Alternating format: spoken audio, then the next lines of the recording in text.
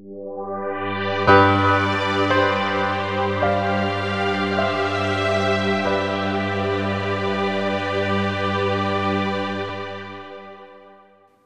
up on our agenda for tonight is Bluestream Corporation and Ken. So if you want to come on up to the front here, we're going to get you started. Thank you, and thanks to Venture Forum for having us here to introduce you to Bluestream Corporation. We're an IoT platform company connecting and protecting valuables. And let's start by saying what's a valuable? So valuable things are things we love, things we buy. And in our case, we're focused on those things that are affected by humidity, temperature, or motion. And here's an actual product. There's several products in the back of the room that are on the market now, Google Play Store, Apple Store. And Michael, don't move my bag over there. Don't move the bag. Okay, so I said humidity, temperature, and motion, and Michael just touched my briefcase, and I've got all sorts of notifications here on my smartphone about that. So, Bluestream. We're excited to be here tonight. We're focused on the valuable space. What's the real problem that we're solving? It's an interesting dilemma. Suppliers of valuables and consumers of valuables have different needs, but they actually really want to talk to each other and have a valuable relationship with each other. But there's a gap.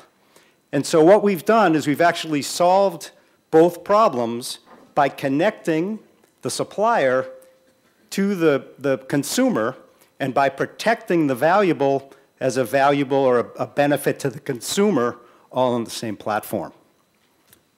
So, how does it work? What you see here at the bottom of the screen, if you work from right to left, is that there's a valuable item, a Taylor guitar, and Bob Taylor is the owner of Taylor Guitars, and he would tell you that they're woodworkers. They're not software developers. And when we met him, he said, I really want my guitar to talk to me. And so what we provide is a sensor technology, which is in that guitar, an app platform that you can see the smartphone bridge pushing the data up to the cloud, and then the data analytics and smart learning from all that data to build a better, higher value relationship from the supplier, Taylor Guitars, or any other supplier of valuables, back out to that consumer. And it's all about the data. So we have data here that suggests every time that guitar was moved, it's probably being played, and so we will provide back to the consumer some education about cleaning, polishing, and would they like new strings, and provide that value back to the partner. We're on the market. Last year was our first commercial year. We delivered $550,000 in revenue to our partners.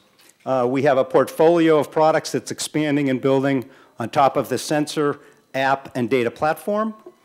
And first quarter of 2017, we just came up about just under 400 grand in revenue.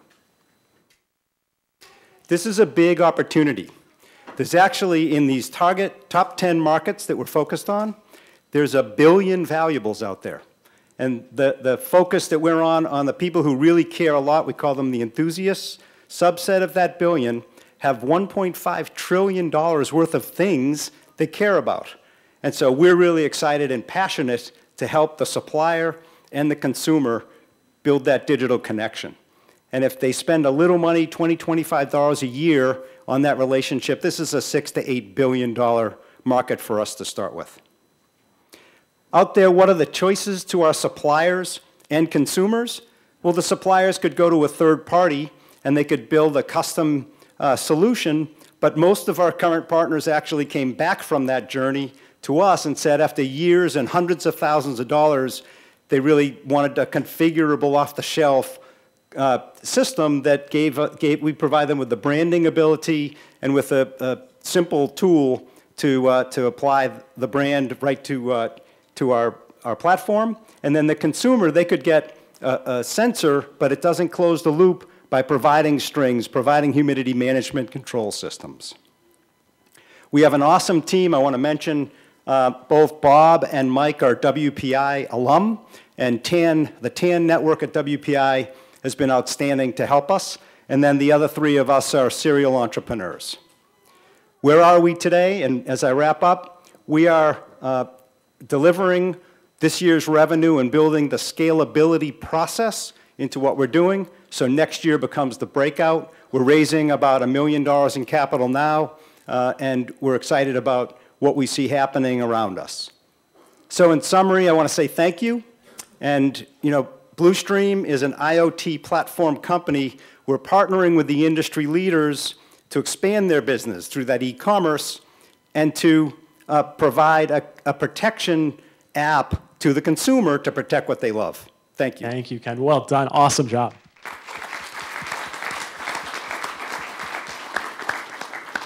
So judges, feel free to ask away now.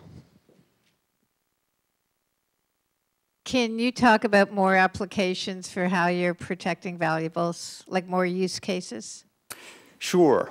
So let's start with music. Acoustic instruments are susceptible to temperature and humidity. And some guitars, and most of us at the company play, some guitars have bowed because there's too much humidity or cracked because they're too dry. And there was not a sensor that talked to your phone wherever you are in the world that would have prevented that problem. In tobacco, so I'm going to talk alcohol, tobacco, firearms, music, all the good stuff. Tobacco, good cigars, people are connoisseurs of cigars, and they use humidors. And the humidor is supposed to keep the cigar at a very specific humidity. And so we're partnered with humidor suppliers in cannabis and tobacco, and we're partnered with the people who supply the pouch you put in the humidor in order to maintain that humidity. And when the humidity starts to drift down or up, we automatically inform the end user, who then presses a button, and is able to buy the new humidity management package. So there's a couple of examples. Can you talk through the unit economics? How much does it cost to make? How much do you sell it for? And who typically pays that cost, the supplier or the consumer?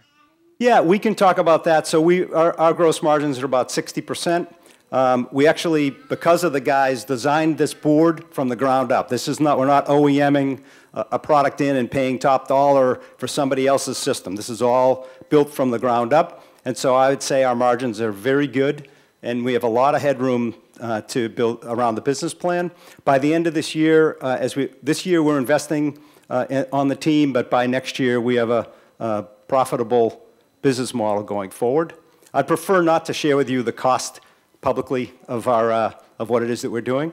On the street, you can buy this device from Taylor, and we're co-branding Bluestream. It's powered by Bluestream for Taylor guitars, powered by Bluestream for Boveda, powered by Bluestream for all of our partners. We're going after the largest players, and this is about $70. You can buy the sensor off Amazon right now or up on the web for $50 as a standalone sensor. And you get the app, you get the platform, and you get a lifetime subscription to the notification on humidity and temperature. The motion, because Michael touched my bag, that's a subscription model that we have so that as what we call pinpoint security, you have some valuable things around the house or out RVs or out in the places where you might want to know if somebody touches them, then that's a subscription model. Can you talk about the form factor of the device? I'm imagining this sort of inside a guitar, or, I mean, objects can be large or small, a handbag, jewelry, whatever. So how big is this thing? So Bob will go to the back there and hold one up. But it's a great question because our patents are about the form factor to not disturb the valuable item. Temperature, humidity, and an accelerometer motion detector, all on a small form factor with a weight restriction. So it's light enough that you can stick it right inside a very valuable guitar or some other valuable item, and it doesn't disturb the use of that valuable. It's a great question. And we have a couple of patents in process right now, and one of them is specifically on that area. So when you do partner with a supplier like Taylor, for instance, and they market it well to their customers, what is the take-up rate? So if 100 Taylor guitars get sold, how many people have been buying this to go along with it? Great. So we don't have that data yet. You can go online to taylorsense.com, S-E-N-S-E, and see the amount of work that's gone into making this launch, as professional as they want it to be. But we don't have the data yet on on their launch or any of the other guys' launches. We supply to them tens of thousands of our product has been put into their channels, and they're now going through, that's a very complex delivery mechanism through retail all the way up to guitar centers and such. But it's tens of thousands of units are now out there, and and tens of thousands more are already in production right now for this year. I think he's giving me the hook. What's your toughest challenge that you see ahead? So the toughest challenge is actually it's resources, both financial and human. We're on the move now, and we tested a whole bunch of things because someone who has a guitar also has wine, and they might have a firearm, they might have an RV, they might have, and the next thing you know, we're being pulled into a whole bunch of markets that we can't get to right now, and we don't have the development team bandwidth to address what we think we could do. So this year, 2017, is to set the concrete in for that plan and then go raise more capital to scale. All right. So let's thank Ken one more time. Well done.